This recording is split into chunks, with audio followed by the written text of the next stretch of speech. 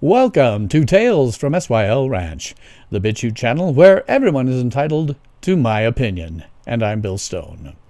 Well, I've got your attention. I'd like to ask that if you like what I'm doing, please like this video, subscribe to my channel, hit the notification bell, share me on social media, and tell all of your friends, family, neighbors, pets, and livestock to do the same. I would appreciate your support via my PayPal tip jar, my Subscribe Star, my merch stores on Teespring, or a place on my website where you can support me further. And there are links to all of these in my description box. In a number of my videos, I have warned that there are some near-term problems that need to be overcome. Some of these problems are potentially catastrophic. However, overcome these problems. It won't be easy to overcome them and requires some immediate and concentrated effort, but they can be overcome. Now, as I've discussed in my video, Hollywood has created a nihilistic society. There's a link to that below. Please go watch. Hollywood has created a nihilistic society. Virtually all of our entertainment comes from Hollywood, be it film, TV, streaming video, music, and even fashions. It all comes from Hollywood. Unfortunately, in Hollywood, California, you will never find a more wretched hive of scum and villainy. It is a place where a handshake means nothing, where backstabbing is commonplace, where everyone curries favor from someone else, and rape and child molestation rule the day. The problem is that since creators live in this wretched hive of scum and villainy, they believe that the entire world is like this. If all you know is horror, then the only art you can create is going to be horrible. You cannot imagine anything else because you've never seen anything else. Unfortunately, Hollywood's descent into outright horror has had an effect on modern society. Since all of the popular art that we consume, video, music, fashion, etc., are all nihilistic, this has led to our culture becoming nihilistic as well. We've all started to believe that the world around us is as bad or worse than the horror Hollywood portrays. Now, as an example, I'm going to use my favorite franchise, Star Trek. I'm just barely old enough to have watched the original series in its original run on NBC, starting in Season 2 in 1967, and I've been a Trekkie ever since.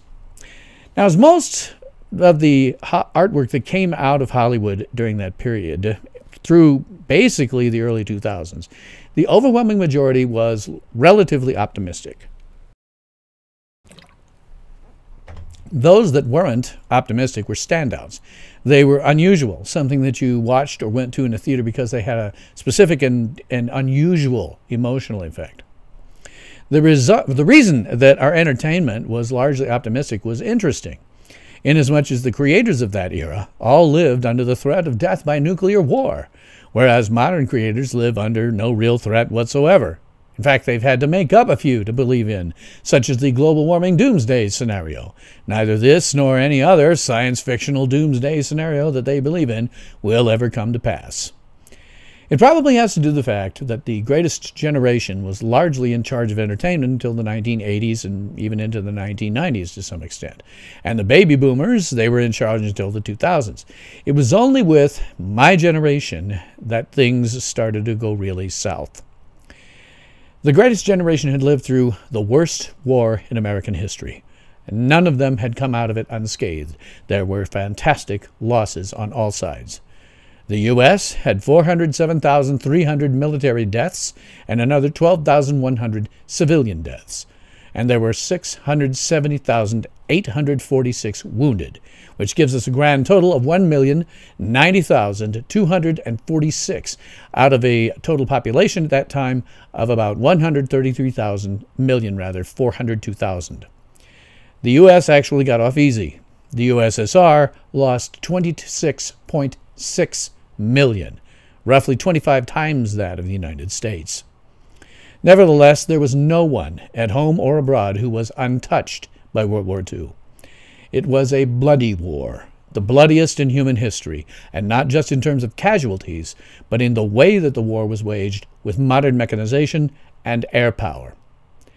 The people touched by that war were very actively wanting to build a better world for their children, and that included the creators of their popular entertainment. Gene Roddenberry was the creator of Star Trek, and he was one such individual. Roddenberry flew 89 combat missions in World War II as a pilot in the Army Air Forces, which was the predecessor to the modern U.S. Air Force. Later, as a civilian pilot for Pan American, Roddenberry was involved in a crash that put he and his passengers down in the Syrian desert. He suffered 2 broken ribs and dragged injured passengers from the aircraft. There were 14 deaths, 11 passengers who were hospitalized, and 8 who were unharmed. And then Roddenberry led the passengers to help from the middle of the Syrian desert.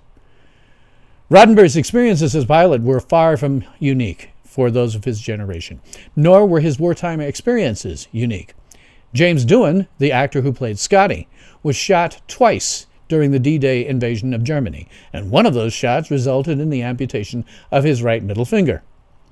In short, the generation that created film, TV, and music from the 1950s all the way through the 1970s and 1980s and sometimes later had already seen their fare of shit, and then some. They didn't want to make nihilistic entertainment. They wanted what they made to have a good impact on the world. Because of Roddenberry's goal for Star Trek, it was simple. The backstory for his show was that despite all the problems man of the 1960s faced, had all been peacefully resolved. Whatever plot problems came up in Star Trek, none of man's foibles were among them. If modern problems ever came up, it was told explicitly to the audience that they had been managed to be solved peacefully. Roddenberry broke new ground with Star Trek in many ways. He made a show with a black female officer, something totally unheard of at the time. And by the way, this also led to the first interracial kiss on American TV. He had a Japanese officer at a time when most of America still called the Japanese Japs and looked down on them at best. And the Japanese officer, of course, was played by a homosexual. Now, the character was straight, but George Takei has become something of a gay rights activist in modern times. Roddenberry had a Russian officer at a time when tensions between the U.S. and the USSR were at their highest, and there was on a couple of occasions we damn near went to nuclear war. And then there was Spock, a character that Roddenberry had to fight for. NBC was just certain that Spock's pointed ears and rather satanic look would alienate viewers of the American Bible Belt and southern states. And they couldn't have been more wrong, with Spock being the most popular character on the show in the 1960s. A third of the ship's crew were female, at a time when women were expected to be homemakers. The ship being 1/3 female, by the way, was a compromise. Roddenberry had wanted it to be 1/2, but NBC objected, and he decided that he didn't want to die on that particular hill, considering all the other problems he was having with them. Now, the many dresses that you see in the original series sometimes seem sexist in modern times, but in the context of the 1960s, they weren't. The women's movement was in full swing, and one of the ways that this was expressed was by women throwing away their knee-length or lower dresses and skirts for miniskirts. It was seen as a form of female emancipation. Now, Nichelle Nichols, who played that black female officer, Uhura, has often been quoted as saying that she intentionally re-hemmed her dresses higher than issued to her by her costume department. That's just how big a deal it was. Star Trek was a unique program for its time, and the most important aspect being that Roddenberry wanted to portray a hopeful future where mankind and aliens lived and worked together in peace. Roddenberry shepherded the franchise all the way from its first pilot in 1964 through the second season of Star Trek: The Next Generation in 1988. Throughout that entire period, he fought, sometimes tooth and nail, to maintain his optimistic version of the future. Ultimately, health concerns forced Roddenberry to retire. So from about 1988 to 2005, Rick Berman shepherded the Star Trek franchise. Berman was a baby boomer. Now, while he had never seen the horrors of war himself, his parents had. I'm sure he heard about it. Between this and many of his generation being drafted into Vietnam, the baby boomer generation had no interest in portraying nihilism nor horror in their entertainment. Berman was rather particularly adamant that Roddenberry's optimistic view of the future be maintained. During his stewardship of the franchise, that was the one constant of all the series and movies he produced. Star Trek's future was optimistic, all of today's problems had been peacefully solved. And, by the way, Berman is now a producer on The Orville, and you'll note that that is the only science fiction on TV that actually portrays an optimistic view of the future. From 2005 until 2009, Star Trek lay dormant. But then J.J. Abrams took the helm for 3 movies. Abrams turned Star Trek into generic action schlock. The series had previously highlighted scientific problems as part of their plots, but these were always couched around stories that had some kind of social relevance to the problems of their time. Roddenberry often said that he could get away with making social commentary because it was some science fiction thing and the network censors didn't care that much. Abrams was smart enough to keep Roddenberry's hopeful vision of a future, but he's really just an action director.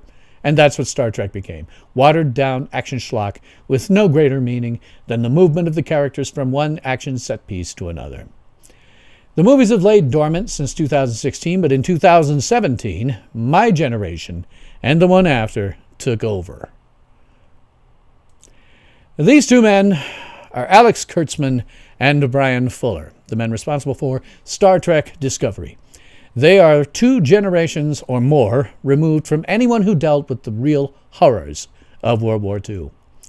They are the generation that grew up knowing nothing other than the wretched hive of scum and villainy that is Hollywood. Unlike their predecessors, they have only known horror and artificial crises in their lives, and they're unable to produce anything other than horror. Small wonder that their version of Star Trek explicitly rejects a hopeful vision of the future, both philosophically and in tone. And for them, the entire notion of optimism is laughable. Their Star Trek, like all entertainment created by their generations, have gone full Al-Qaeda. In one particularly memorable episode, they showed an infant's decapitated head. I am quite sure that Gene Roddenberry is spinning in his grave at warp 10. He would never in a million years have approved of this sort of outright horror. Next year, Star Trek Discovery will see the show jump forward in time by 1,000 years. And by then, the United Federation of Planets, Roddenberry's hopeful vision incarnate, will have fallen into a distant memory. And this is, by the way, directly stealing from another Roddenberry-inspired series of the early 2000s, Andromeda. Kurtzman and Fuller will have intentionally destroyed everything Roddenberry held dear with Star Trek because they cannot imagine a hopeful future. All of this is symptomatic. Star Trek just makes a really good example, but it's systematic of modern Hollywood. It's now run by creators who can no longer imagine anything hopeful. They are so mired in the horror of their industry that it has blinded them to anything positive in the world. And worse, it has conditioned my children's generation and later to expect nothing but horror in their lives and in the future. Today, there's very little you can find on TV that doesn't portray horror. Virtually all science fiction and fantasy, with the sole exception of The Orville, portrays nothing but things that would outright disgust earlier generations. Hollywood has conditioned us to expect only horror and doom in our lives and in our future.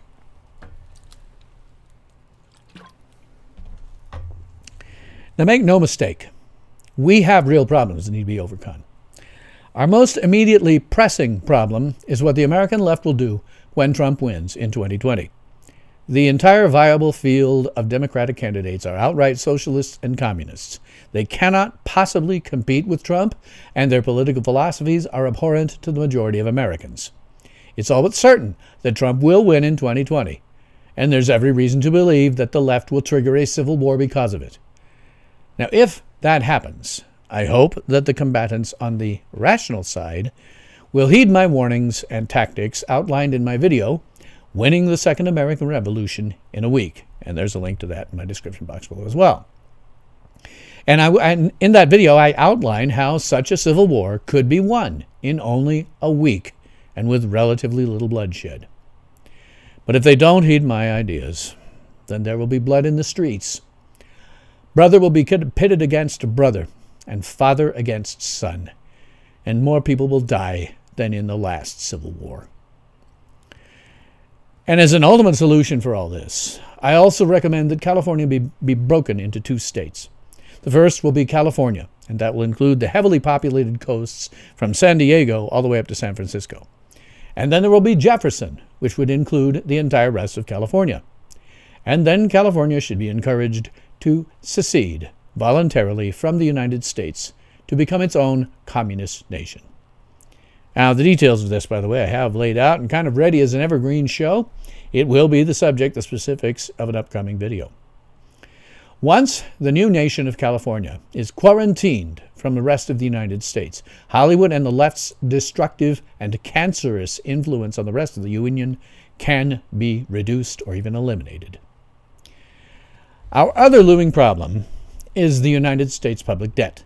It is now somewhere between more money than exists in the United States and more money than exists in the entire world, and nobody knows what the true figure is.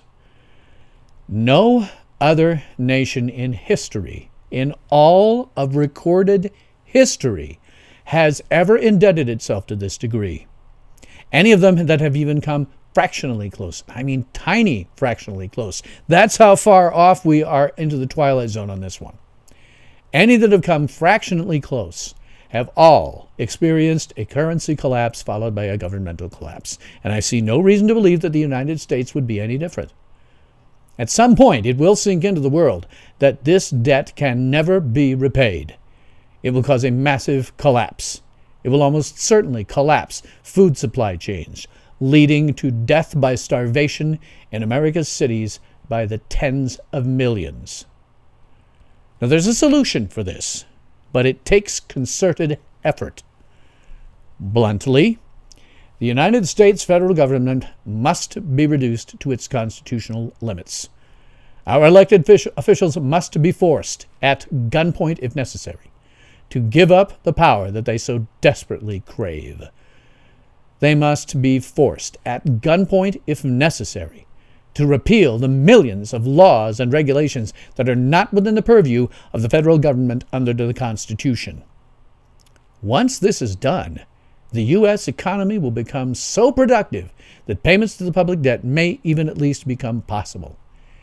It may be mathematically impossible to ever pay the debt at this point, but it is, if you go back to the constitutional republic with a booming economy, even better than the one we have now, far better.